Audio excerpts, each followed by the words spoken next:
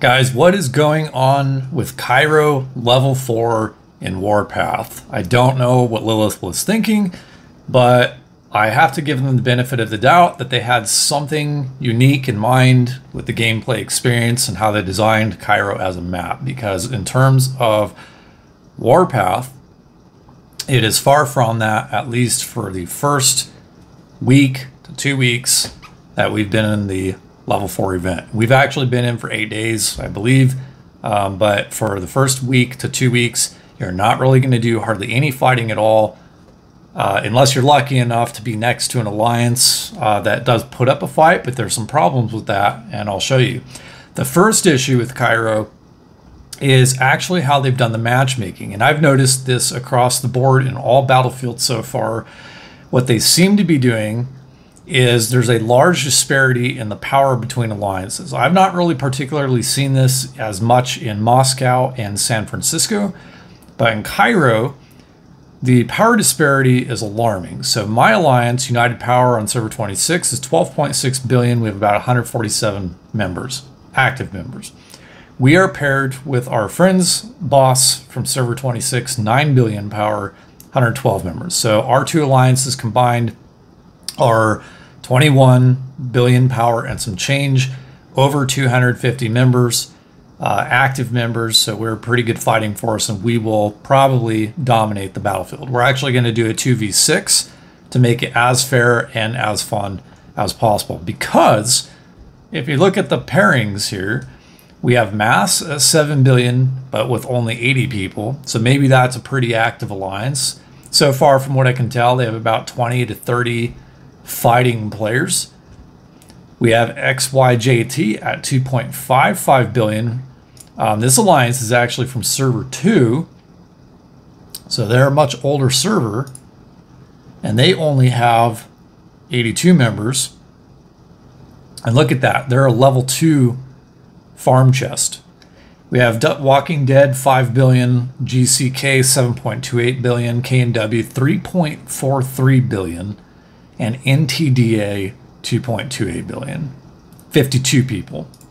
And even within those alliances, actually, of that 52 people, if we go look at their member list, look how many alt accounts they have. They have at least probably 15 to 20 alt accounts in this alliance. So they really have like 30 people, and of that 30 people, they have like really a handful of people that we fought. NTDA is actually the alliance that we have access to fight, and they did put up a little bit of fight. They had not really a big whale, but they had a 170, 150, you know, somewhere in that broad range, maybe close to 200, and a few players that put up a fight when the map opened. When the map opened, blew up a handful of bases. The fight was over in about an hour. And for the 8 days that we've been in Cairo, there has been 0 fighting. So I deleted my battle reports, but I think total I have about 250 to 300 kills for an 8-day period. Contrast that to San Francisco or Moscow, where I would average 10,000 kills a day on a good day.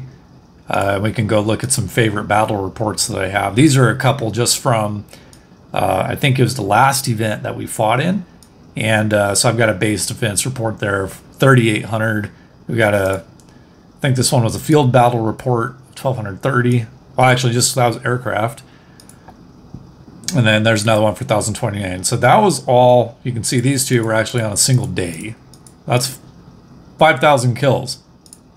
So to come to Cairo as a fighting alliance and for 8 days have no fighting to actually do, it's a pretty big change. So my mind goes to, what was Lilith thinking? What was their mindset?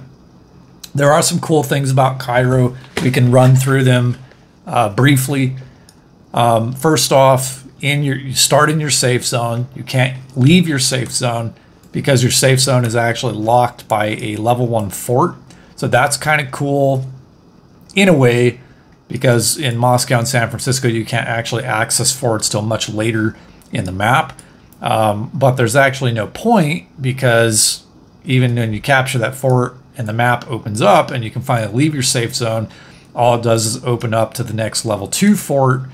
And when that, you still can't access your enemies until that opens up. And then finally, when the level 2 fort opens up, which I believe was almost like 5 days into the event or something like that, then finally you can access the enemy next to you.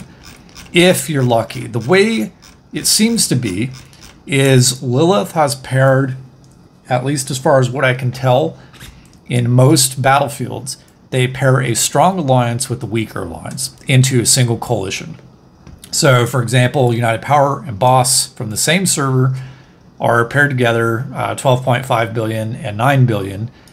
And in other battlefields, I've seen pretty similar, but where it may be like 10 billion and 5 billion, or 8 billion and 2 billion. And so each coalition seems to have a strong and weak alliance. So let me know what your battlefield is like. I have not obviously looked at all of them, but that seems to be the case.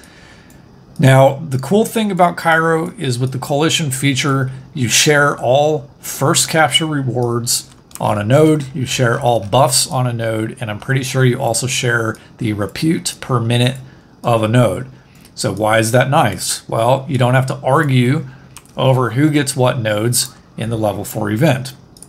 So for the level 1 fort, United Power, we capture our level 1 fort, but both Boss and United Power get that first capture reward, so the gold and the rush rewards from that. I believe both alliances are getting the benefit of the troop damage resist 5%, as well as the 1 repute per minute, and that actually is stated in the coalition features on the Theater of Conquest. So if we go look at that screen, apparently oh yeah, here we go, about coalitions. Coalition is a union of alliances. A coalition allows you to coordinate with new allies, speed up development, and offers the following benefits. Coalition assistance. So when you do tech research and stuff like that, you can assist members not just in your own alliance, but in your coalition, and that's pretty cool. Coalition collection.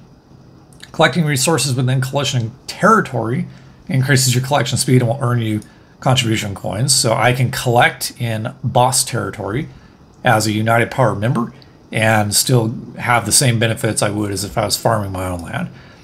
And then finally, the whole point, coalition strategic places. So all members of coalition will earn first capture rewards and buffs when it captures strategic places. So first capture rewards, again, nobody has to argue over who takes what. And because both alliances, or all the alliances in the coalition, get the buff, everybody wins. So it doesn't matter who gets what if you're in the same coalition. Now, as a coalition, you can actually choose to dissolve that coalition. So you can go into coalition, and I could, as the alliance leader, I could actually dissolve the coalition, and we could actually fight against Boss if we chose to do so.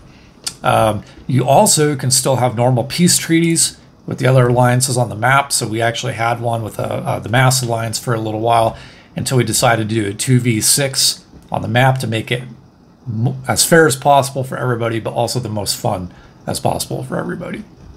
I think when Lilith made Cairo, they had a very specific design intention in mind.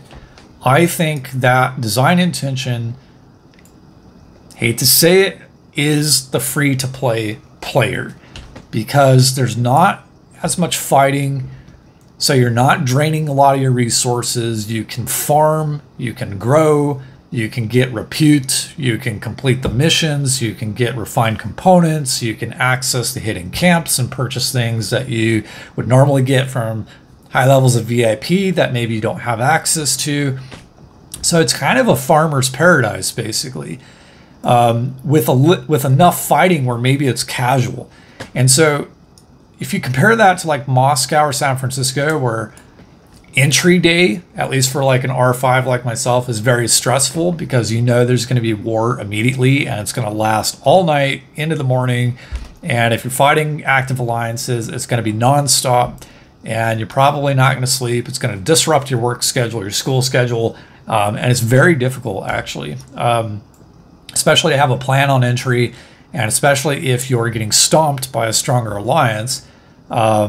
It's very different than coming to Cairo. And I think Lilith probably heard some of the complaints and the feedback from people and actually developed Cairo with that in mind. Because if you look at the cons of Moscow and San Francisco, where entry day is very stressful, server reset comes, you got to enter in there, you got to have a plan fast, your alliance has to mobilize, you're going to be fighting for hours and hours and hours nonstop, and it is disruptive to your work and sleep and school schedules. And that lasts for 30 straight days of basically nonstop fighting if you have good alliances. And the second issue with those maps is then diplomacy, the fact that people argue and fight over node capture. Who's going to get first capture rewards? Who's going to get more repute per minute? Who's going to get what buff? And you can go into a map and have great diplomacy and have that diplomacy all fall apart simply because of greed or a dispute over a node. And frankly, I think they've taken a lot of the things that free-to-play players or R5 or R4 might have complained about, and I think they've taken all that feedback and rolled it into what became Cairo. That's my opinion. But when you look at how Cairo is designed, you look at how they've laid out the buildings, what the buildings do, the fact that there's not as much fighting, the fact that they've paired strong alliances and weak alliances together into coalitions, it just all kind of, to me, seems to kind of add up. Now, one other major problem with Cairo, though, is basically how the map actually is designed in terms of the roads and villages. And what do I mean by that? Well, our side of the map is probably the worst. So we're in the upper left-hand corner, and you can see we've built out to all of our buildings and captured all of our nodes.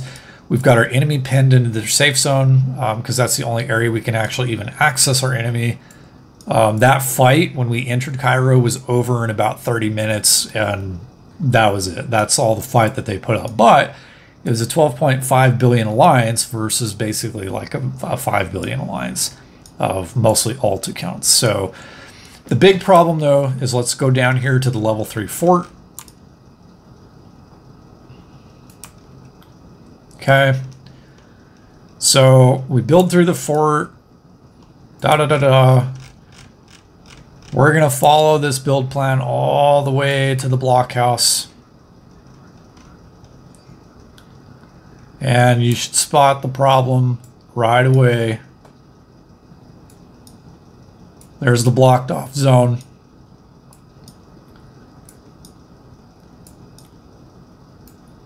There's only one road into the blockhouse. Why is that a problem? Well, this is the only build path that both United Power and Boss can access a blockhouse at. There's only one blockhouse for the coalition. So one of these alliances, probably going to be ours. We will build all the way there, and we'll be the ones to build through the blockhouse. Boss will probably have to wait 4 days until the second central command is unlocked, and then finally they can build past the blockhouse. And then it happens again at the level 2 blockhouse. There's only one road into the blockhouse. So you can't build both coalition territories side by side on this side of the map. Now on the other side of the map, over here, if we look at the blockhouse on the east side of the map, look at that. There are 2 roads. So there's the road here, and then there's the main road from the blockhouse. Actually, 3 roads. They've got the road, so they've got 3 entry points into the blockhouse. So that's pretty interesting in of itself, that the map is not symmetrical. And I bet their level 2 blockhouse is the same. I'll bet they have multiple road. Nope. So, okay, so their level 2 blockhouse, they do only have 1 road into that particular blockhouse. So why Lilith designed Cairo to have such a disparity in the symmetry of the map? Because frankly, to be a competitive map, you need to have some symmetry, so that way all the alliances can fight by their own merit. Now, unless the way Lilith does the matchmaking, they've placed the strongest alliances, like in our case, in the areas on the map that are at a disadvantage versus the weaker alliances maybe are in a spot on the map that is at an advantage. So that could be the case.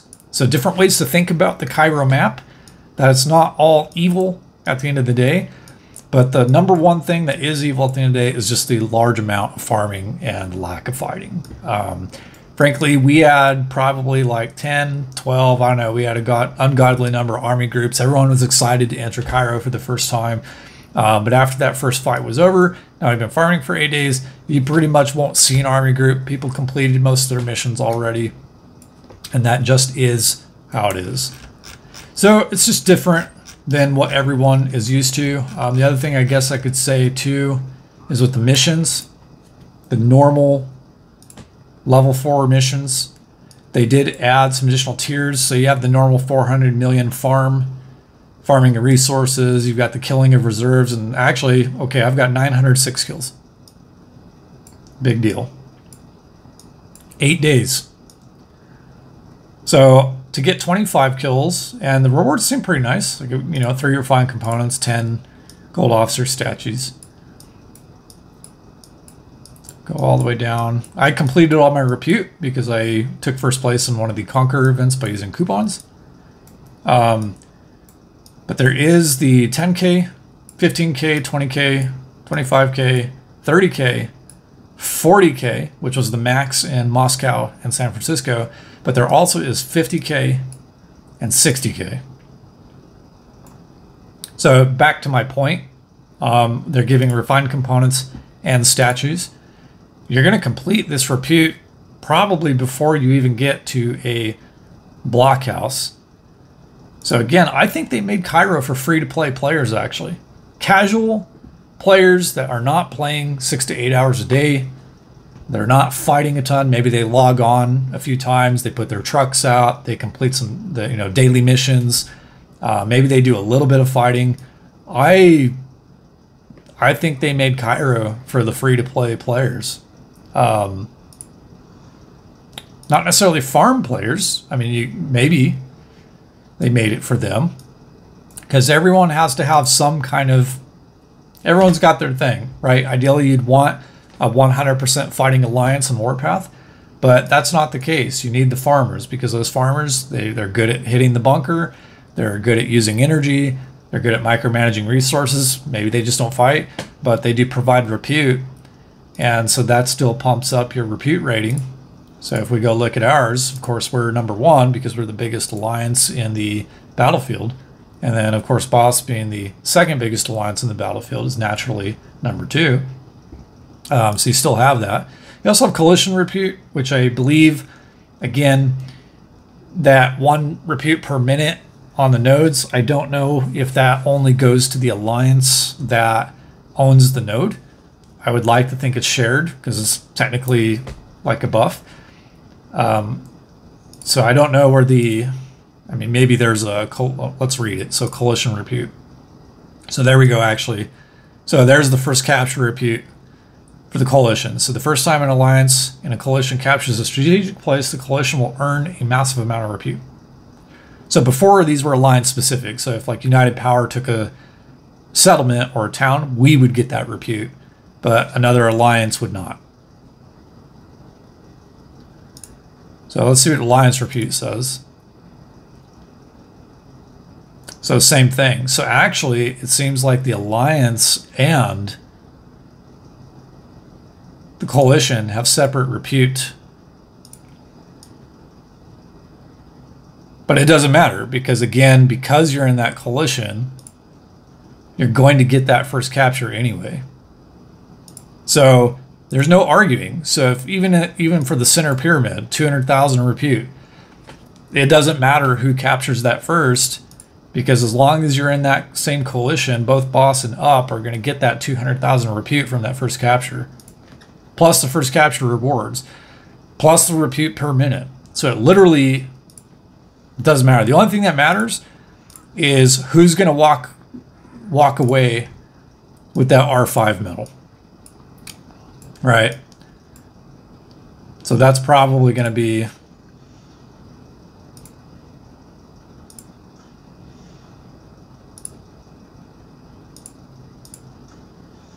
this guy, awarded to the leader of the alliance that controls the Great Pyramid at the end of the Cairo conquest. So like I would like to get that. I have a Moscow medal. I do not have, I don't believe I have a San Francisco medal because San Francisco just sucks. Nobody likes that. So anyway, Cairo is interesting, but my theory is that it is made for the free-to-play farm players, casual players, to give them a level 4 gameplay experience, whereas I think the fighting alliances will give Cairo a try, but I think fighting alliances will likely skip Cairo and stick with Moscow or San Francisco until they come out with a new level 4 that's oriented back towards fighting. So drop a comment below. Let me know what you think. I'd be very interested in having some discussions about Cairo and the game mechanics and the design of the map. But guys, thank you for watching, and we will see you next time.